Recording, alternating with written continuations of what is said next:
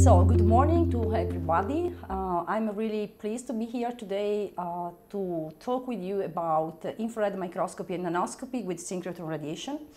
My name is Vaccari. I'm the responsible of the CC beamline, that is the infrared beamline at the Synchrotron at Trieste. In the today lesson, I want to talk with you about some basic concepts of infrared spectroscopy, but especially I want to focus on infrared from synchrotron radiation. So I will provide to you a brief history of the infrared spectroscopy at synchrotron radiation facilities worldwide, and I will focus on infrared synchrotron radiation generation and properties. Then I want to conclude, I would say, the second part of this presentation by presenting to you the basic concepts of infrared microspectroscopy, and especially I will do through two examples, and one that use conventional infrared synchrotron radiation microscopy and especially dedicated to the study of soft X-ray radiation damage produced on biological samples. And then I will give you a flavor of the last advances in infrared tools and techniques, and especially for vibrational spectroscopy and the nanoscale. So, infrared spectroscopy basic concepts. We are talking today about infrared light. Infrared light is a very broad region that extends from visible to the microwaves. So that means that in electron volts, the energies involved are of 1 eV up to some milli-electron volts. This reflects a very broad region in terms of wavelengths, so spanning from hundreds of nanometers to hundreds of micrometers or even millimeters. Energies and wavelengths involved in this region are most of the time not sufficient in order to excite electronic transition. Conversely, the range of energies that is in the infrared regime is adequate, is useful in order to promote vibrational transition and also rotational ones. So that means that the infrared interaction with matter can be exploited for studying molecular vibrations. Just to remember to use some basic concepts about infrared spectroscopy and the theory of vibration, I want to remember that in case of a diatomic molecule, the best model that can be used for describing a vibration is the quantum mechanical model of an anharmonic oscillator. Solving the Schrödinger equation and considering an anharmonic potential like in the form of the Morse potential in these slides, we end up with discrete energies, vibrational energies that are spaced in such a way that those levels, the space between these levels is becoming smaller and smaller, increasing the vibrational quantum number. If we consider the selection rules, we know that, I would say, in order to be allowed, a transition or vibration should imply variation of the dipole momentum of the molecule along the direction of vibration. So this is the reason because, for example, homonuclear diatomic molecules are not active in the infrared regime.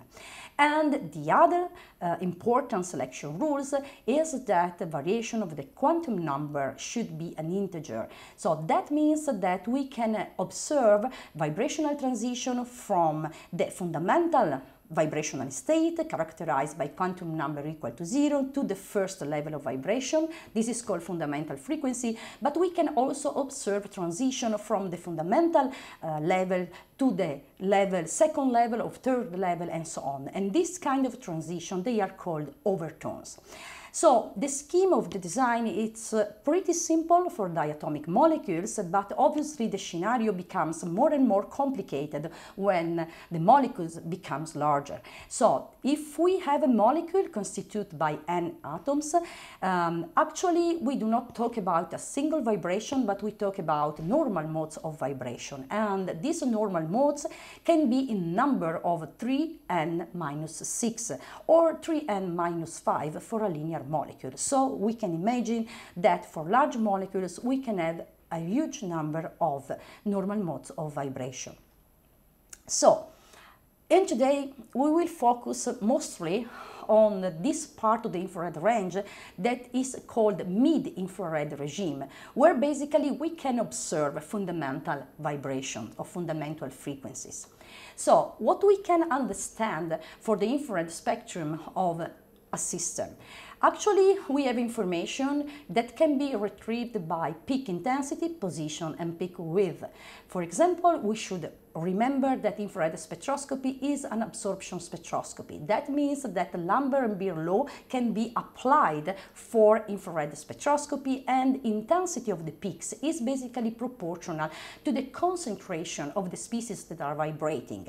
That also implies that we can use this kind of technique for quantitative and semi-quantitative analysis of simple and even complex mixtures. Then we have also information that can be retrieved from peak position and peak width. Basically, we have to remember that the frequency of vibration it's proportional to the strength of the bond that between two or more atoms.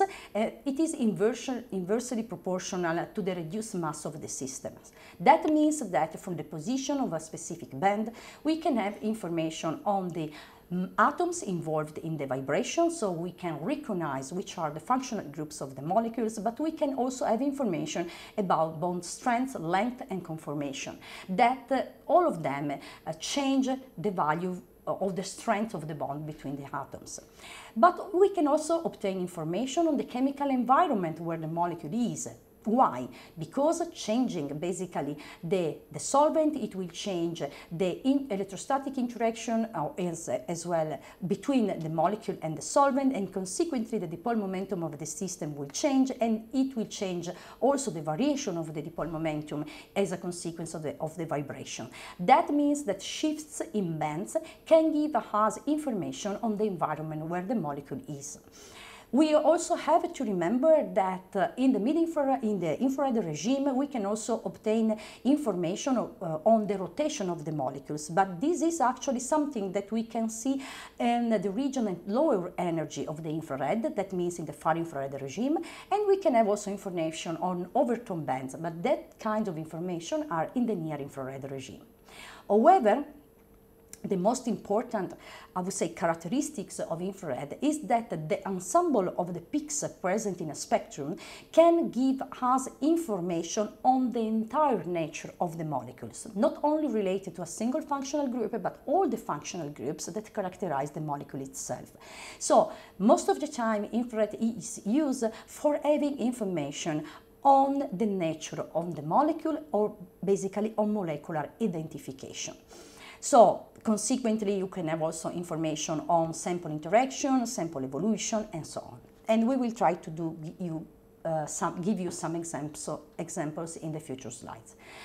Before this part, I wanted to introduce you infrared spectroscopy, and especially infrared spectroscopy at synchrotron radiation facilities.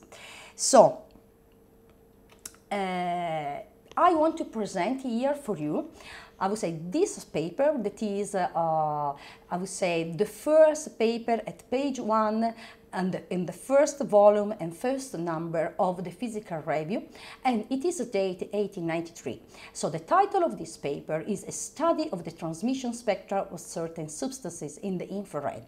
So if you have a look at this paper, or even to the abstract, you can understand that infrared spectroscopy was well known also in the 80s, and so it is a very, very old technique. However, it became popular only in the 1950, 1960, and the reason for this is because there was at that time a very big revolution for what is concerned computer and calculation capacities, basically of computing of the system So the system became able to solve Fourier transformation, and we moved from the past dispersive spectrometers to Fourier transform interferometers that are much, much faster.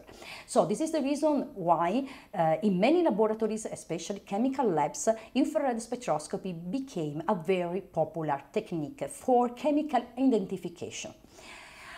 So the history of infrared and synchrotron facility start even later with respect to the 50s. And the first paper that is being published on infrared synchrotron radiation emission is dated 1976, and only in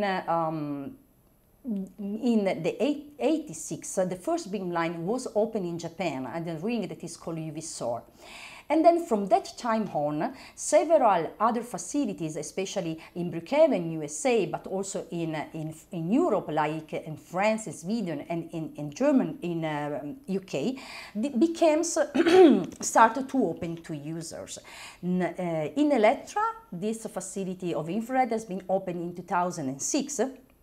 And the name of the beamline is called Sissi. Sometimes I like to tell that the story of the infrared beamlines is a Cinderella story, because we are I would say the last beamlines that has been hosted in third generation synchrotron facilities. Nowadays, all new synchrotrons host an infrared beamline from the beginning of their operation, and basically all the third generation synchrotron that has been built in the past without infrared beamlines has been upgraded with infrared beamlines. So nowadays we have more than 40 infrared synchrotron radiation beamlines worldwide. So basically in each, one of more than one in each synchrotron in operation. So why the reason to be so late with respect, for example, to X-ray techniques, even if the technology for infrared is dated much earlier, much in advance with respect to technologies for X-rays. So the reason for this is because the advantage of infrared synchrotron radiation is not so straightforward as in the case of X-rays. So, for understanding this sentence, one should consider generation properties of infrared synchrotron radiation. I would say infrared synchrotron radiation is emitted by bending magnets.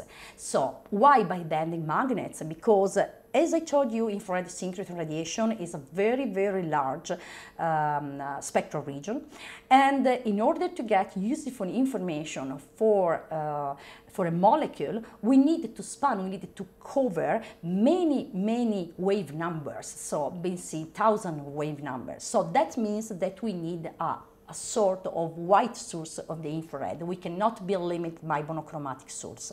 So bending magnets are the natural source for infrared in synchrotron facilities. The first, I would say, theoretical examination of the infrared synchrotron radiation property has been proposed by Duncan and Williams in the 80s in a paper that is really famous. So actually, the Schwinger equation that are used for, I would say, designing or defining the properties of X-rays from synchrotron emission is also used for infrared, but using obviously different approximation. In any case, if we have a look at the number of photons, so the flux of the source, I would say we see that the power of the flux is proportional to the intensity of the current of our ring. It is proportional to the radius of our bending magnet, inversely proportional to the wavelength for a given, I would say, horizontal extraction angle and a certain bandwidth.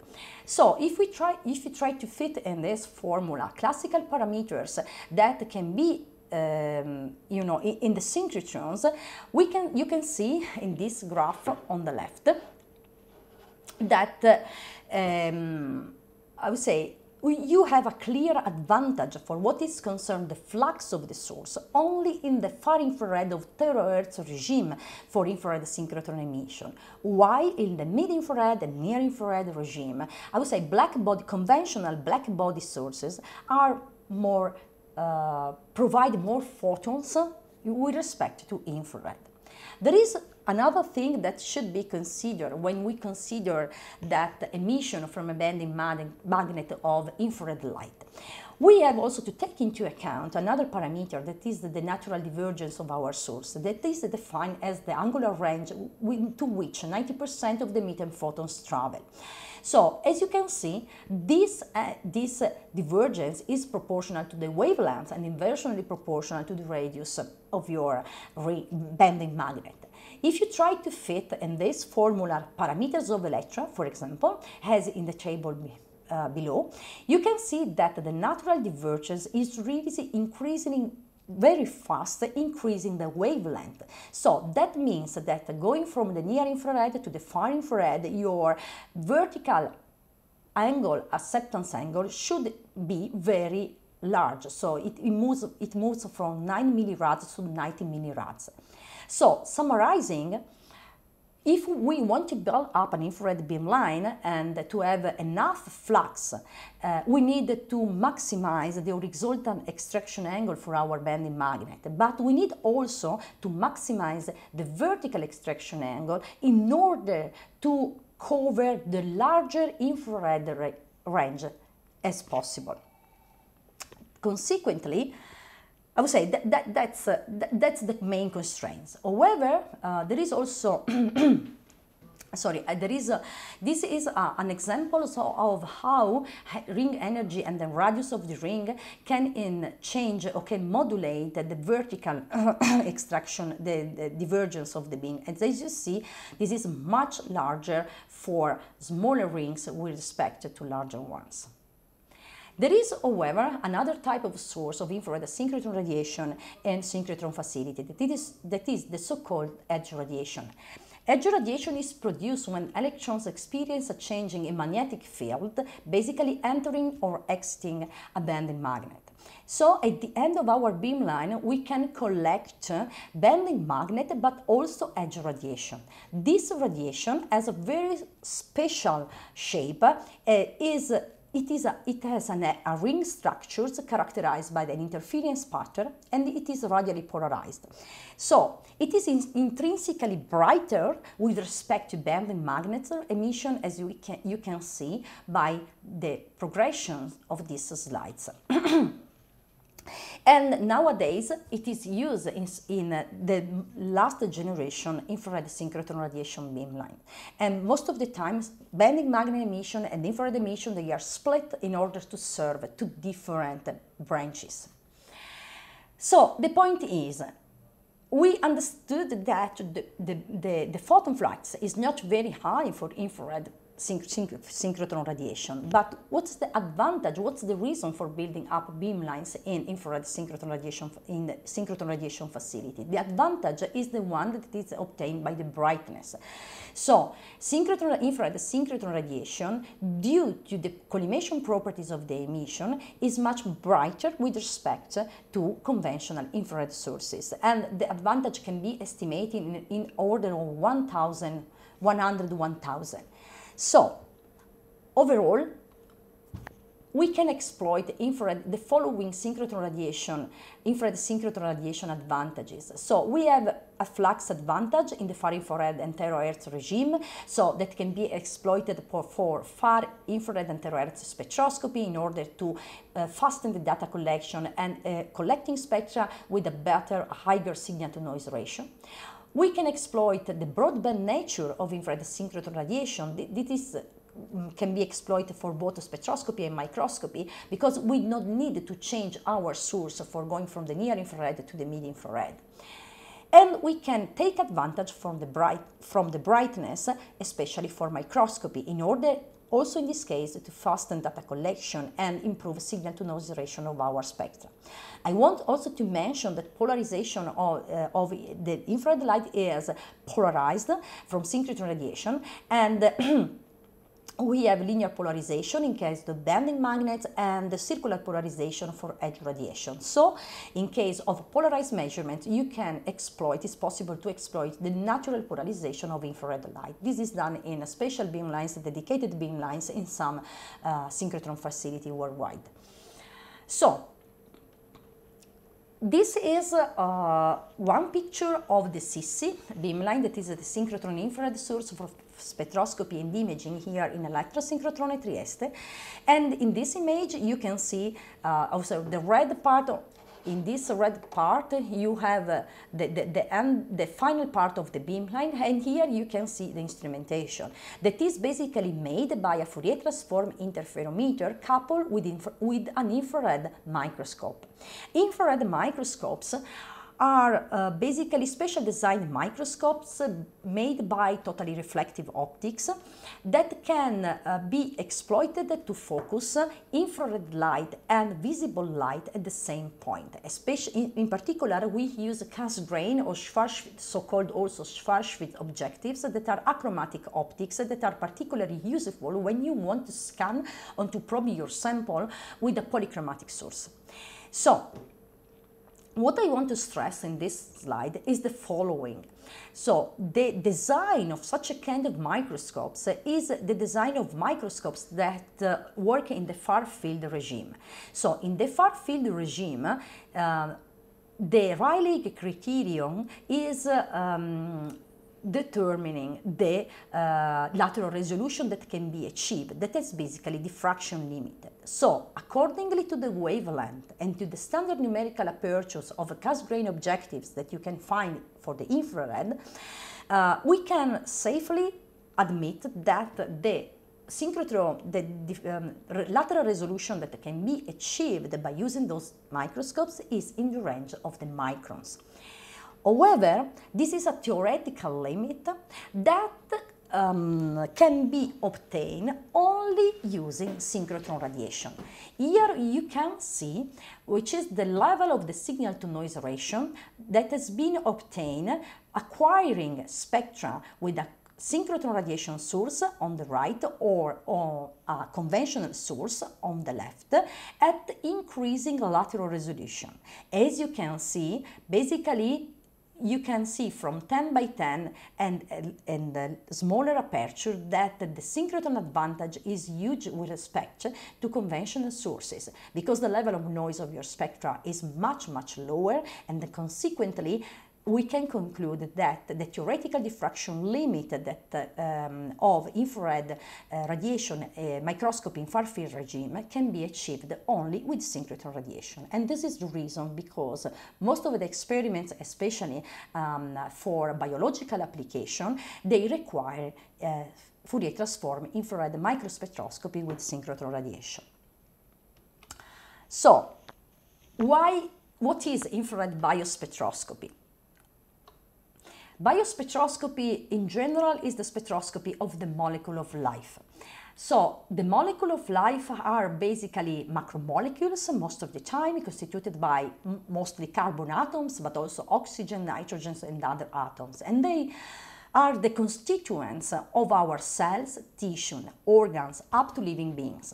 They are proteins, they are lipids, nucleic acids and carbohydrates. And these are the most important macromolecules that people want to study when they are interested in the biochemical, composition of tissues, for example, of cells. The samples that can be studied with infrared can be conventional samples like solutions, for example, of proteins, of lipids, but they can be also entire cells of piece of tissues, with the advantage that using microscopy we can focus. Having an heterogeneous sample, we can focus on the specific region of the samples and correlate the sample morphology with the sample chemistry.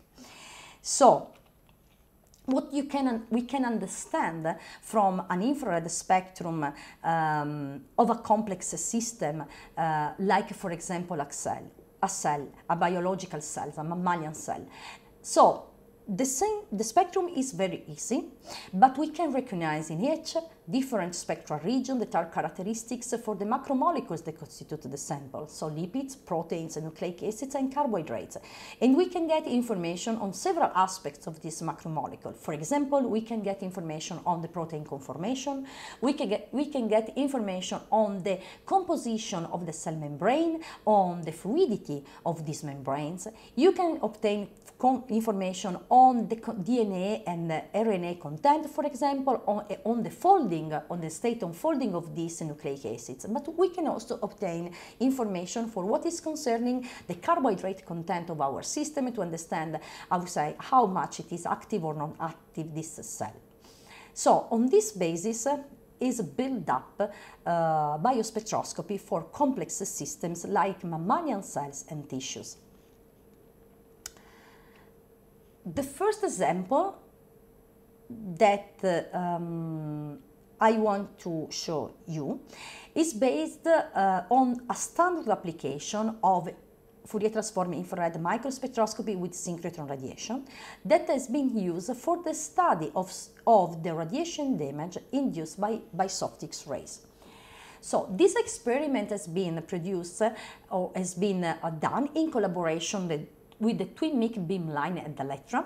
TwinMic is a soft X-rays beamline that operates, I would say, as a X-ray microscope in order to get morphological information on your sample, but it can also operate for performing low energy X-ray fluorescence analysis. So in order to localize through fluorescence, I would say, the chemical or identify the elemental composition of the sample. These are just images that represent the distribution of some elements in with grains. However, we have to consider that nowadays scientists, they go to push and push the lateral resolution. So they want to resolve smaller and smaller details. So for those kind, in order to achieve this goal, nowadays the technology is ready, so means that we need focusing optics that are able to focus our X-rays, for example, in very narrow and very nanometer spots. However, there is another thing to be considered, that is from the perspective of the sample. So, which is the sample damage? Because if we need to squeeze our photon in smaller and smaller spots, we also greatly increase the dose of photons that is delivered to our sample. So, this problem is especially I would say severe in the soft X-ray regime. Why? Because it is exactly in the soft X-ray regime that lighter atoms like carbon, nitrogen and oxygen, that are the larger constituent of biomatter, they have the absorption. So basically they are more sensitive, biological samples, to soft X-rays with respect maybe to hard X-rays. What we know today about soft X-ray radiation damage? If you do a literature survey, you know, for example, you can understand easily that the radiation damage is dose dependent, not surprising. You can understand that the radiation damage depends on sample preparation. And, for example, hydrated samples undergo more relevant changes with respect to fixed samples when exposed to X-rays. Why? Because most of the radiation damage is mediated by water. So basically, it's water that produces radical, and radical start to break, I would say, the macromolecular chains. And in order to prevent or try to limit such a kind of damage, most of the bioexperiments are done by using cryopreservation techniques. You can know the genetic material is extremely sensitive to ionizing radiation, and even that the radiolytic effects undergoing by specific molecules strongly depend on the sample architecture. So basically each individual molecule reacts differently when exposed to X-rays with respect to the others. So there is an individual susceptibility to the delivered dose. However, all this kind of information has been obtained by using as probing source X-rays. So that means the same source that is inducing the damage. So with our colleagues of the TwinMic beamline, we decided to design a different experiment where the X-rays has been used not only for trying to understand the damage, but I would say to expose at different doses the samples of our interest. That in this case were cells, human embryonic kindergarten cells, fixed in paraformaldehyde, and then measured with different techniques. X-ray techniques, a twin-mic beamline that is for doing X-ray images or obtaining X-ray fluorescence, but we use in parallel two other techniques for understanding, I would say, the effects of X-ray, increasing X-ray doses that are atomic force microscopy and infrared microscopy, that both of them are not damaging. So, in the experiment, we work like this. So basically, we prepared our cell. The cell has been first measured by infrared and atomic force microscopy at step 0. They have been just kept under vacuum for a while and then measured again by atomic force microscopy and infrared, and then exposed to low, medium and high X-ray doses, and again exposed after each step measured with infrared and atomic force microscopy. So, technique by technique, which are the outcomes that we obtain? So, atomic force microscopy first, we observed a minimal cell shrinkage. That means that the shape of the cells is quite well preserved. It's a consequence of the exposure, also for the higher doses. We just notice a thinning of the pseudopodia termination of the cells. We observe topographical changes. That means that we observe a roughness increase on of the cell surface with the appearance of nanometric pits and bulges that increase in size and number accordingly with exposure dose. But what we noticed also was an appreciable thickness variation, especially on the nuclear region at step 4, so for the higher exposure dose. That's interesting to notice that what we noticed was an increase on the thickness of the cell and not a decrease. So that is very strange, because most of the time in the papers that has been reported in the literature, they talk about muscle loss as a consequence of X-ray exposure. However, what is this muscle loss? Actually, they improperly used the term mass, because simply considering the progression of X-ray microscopy images, what you can try to get, the information that you can get, is a variation of the density of your sample normalized on the sample thickness. So what you can understand measuring the absorbed light and postulating a mass absorption coefficient for your biological sample, you can measure what we call mass thickness. And actually, it's not the mass that changes in time, but it's the mass thickness that decreases with increasing dose. So, what is changing? Density of thickness of in which relation? In order to answer this question, actually we exploited the information that we could obtain by atomic force microscopy, and we, I would say, normalize our X-ray microscopy images with respect to the thickness that has been measured by the morphologically sensitive technique like AFM. And actually, indeed, we could demonstrate that what is changing is it's in reality the cell density and not really the cell mass. However, there is more interesting results comes from infrared. So here you can see the plots. So at the bottom of this slide, you see the typical spectrum of the nuclear region of one cell, that is in this case this one. And we consider 3 different regions: diagnostic for lipids, diagnostic for proteins, and diagnostic for nucleic acids. And what we did, we simply integrate, I would say, the band characteristics of these macromolecules, and we consider their variation as a function of the exposure dose. As you can see, if you consider all these macromolecules, what happens is that the intensity of the bands decrease and decrease up to basically disappearing for the higher exposure dose. But indeed, what does it mean? Because our cell is still there, the shape doesn't change so much. So, if you have a look to the sample progression, actually what you can see is that the intensity of the bands progressively decrease and they become broader and broader up to the last step for the higher exposure dose, where basically your system is not more an absorbing system, but is just a nucleus with a shape, with a size comparable to the wavelength that is probing it in that moment. And so basically it becomes just a body that scatters light and not absorb more light. So our results means that the cell, the matter is still there, but there are no more the covalent bonds that link atoms one to the other. So increasing the dose, the vibrational network of the covalent network of our molecules that produce vibration is totally destroyed. So this means that we cannot really talk more about biochemistry of our sample.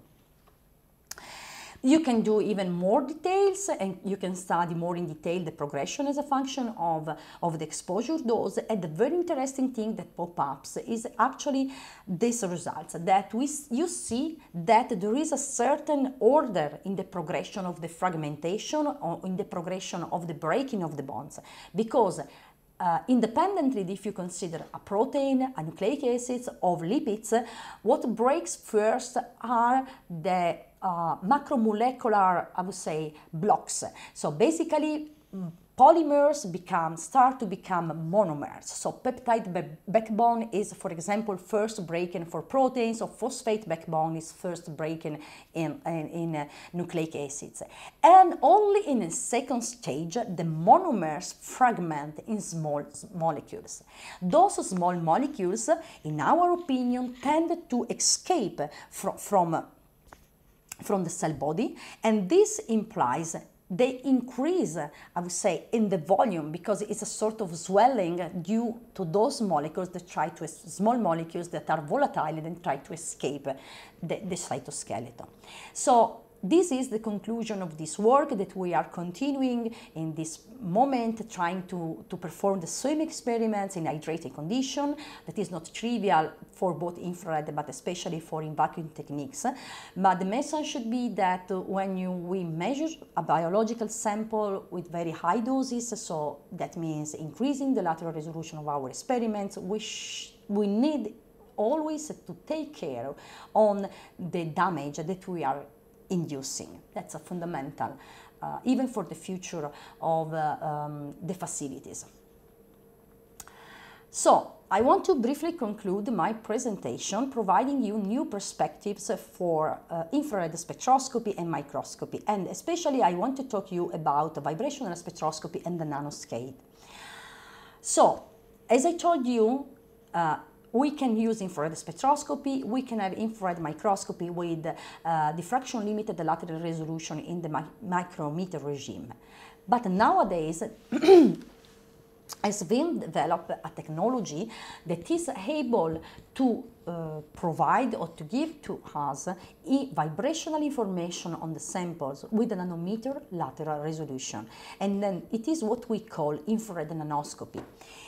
In our opinion, infrared nanoscopy that continues to be a not damaging vibroelectronic characterization techniques is, I would say, the very important advance in technology, because those kind of techniques can really achieve the same lateral resolution that is provided by X-rays. So making infrared microscopy at a nanometer scale fully compatible and fully complementary with nanoscale techniques based on X-rays or even on electrons. So making a long story very short, I can just mention to you that there are two types of approaches that can allow you to collect infrared spectra at the nanometer scale. The first one is called scattering type scanning near-field infrared microscopy, or scattering SNIM.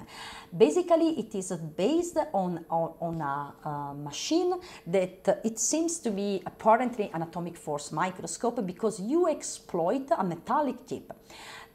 The tip is shined with an infrared light, and it acts as an antenna. And then you have the concentration of the electric field orthogonal or perpendicular to the sample that is beneath your antenna or your tip. So what you measure in this case is the perturbation of this field due to the presence of the sample. So you measure a scattered light. The scattered light is basically proportional to the intensity of the incoming electric radiation, electric field, through a polarizability coefficient. So this effective polarizability coefficient depends from several parameters. For example, the electric constant of the medium, polarizability of the tip, radius of the tip, distance of the tip from the sample, and on the optical properties of your sample. So, if you can basically model or know all the parameters, the only parameter that is unknown is basically the electric constant on the sample. Therefore, by treating the signal in a proper way, you can really obtain information of both a real and imaginary part of the refractive index of your system. This is an approach in order to obtain such a kind of nano-resolved information, because the lateral resolution that we achieve is basically on the same range of the tip radius, so means a few tenths of nanometer or even less. There is another type of approach that can be used for obtaining information in the nanoscale, that in that case provided to you just the imaginary part of the refractive index. It is based again on a sort of instrument that exploits atomic force microscopy setup. In this case, your sample is shined with infrared light. Infrared light is absorbed. Absorption of infrared light produces sample deformation. Sample deformation produces a oscillation, I would say, of a band of oscillation of your cantilever. And then if you measure the ring down, so how your cantilever is modulating the vibration, you can obtain information, direct information on the light absorbed by the sample. In this case, the lateral resolution is slightly lower because it depends also on diffusivity properties of your sample, but again is in the range of tens of nanometer. Nowadays, there are instruments that can join all the possibilities together, and they open really large perspective, new perspective in spectroscopy, biospectroscopy, material science, and many other fields. So, why and where and why nanoscopy in synchrotron radiation facilities? So, there are programs that has been already developed in some synchrotrons in order to implement infrared beam light with infrared nano end stations. The first one was the one in Germany, and the PTB ring that is actually not a user-dedicated ring, but is for metrology purposes. And I would say that the first beamlines open to the user were at the Advanced Light Source in Berkeley and in Brazil. And there are other projects that are ongoing in Asiatic synchrotrons. Soleil Diamond is also recently open to user, is a nanostation, and Soleil is still in the commissioning phase. And coming soon, this station on this station will be also at Electra, thanks to the joint effort, scientific and economically joint effort of Electra, NFFA, and CNR. So we are glad to welcome new users and new projects on this new type of technology. Why in synchrotron facility? I would say commercial machines, they are based on lasers. However, lasers are beautiful, they are very powerful, but they have a very big disadvantages. They are very narrow in emission. So, as I told you several times, especially for biospectroscopy, you need to span a very, very large spectral range in order to get the entire information on your sample. So, you need an ultra broadband nature, and synchrotron is intrinsically an ultra broadband source. It's also true that, I would say, it's true that lasers are very powerful, but the density of power provided by synchrotron is comparable or even sometimes superior with the one provided by several lasers, and especially such a kind of source like synchrotron sources, infrared synchrotron sources, are much more stable with respect to the laser and the actual technology. So, I would say power is not everything. Sometimes power can be also damaging, as I show you. And what is making really the difference in spectroscopy is not only signal, but it's the signal to noise ratio. So this is the reason why in synchrotron radiation facilities people are now working hardly in order to implement beamlines toward the use of infrared nanoscopy. So basically, what we can do, or what we will be able to do, is to move from microscale to the nanoscale. That means to move from studying, I would say, tissue of cells to the study of proteins, aggregates of proteins, like for example fibrillar formation or proteins in membranes or even single proteins. We can move from studying cell communities to individual cells, for example like in bacteria or in bacteria of biofilms. But we can also really open new perspective for chemistry and smart materials, for example polymers, copolymers, heteropolymers, and all those such kind of organic matter that is heterogeneous at the nanoscale. Okay. I hope that you had now new ideas for your studies, and I would like to thank all of you for your attention.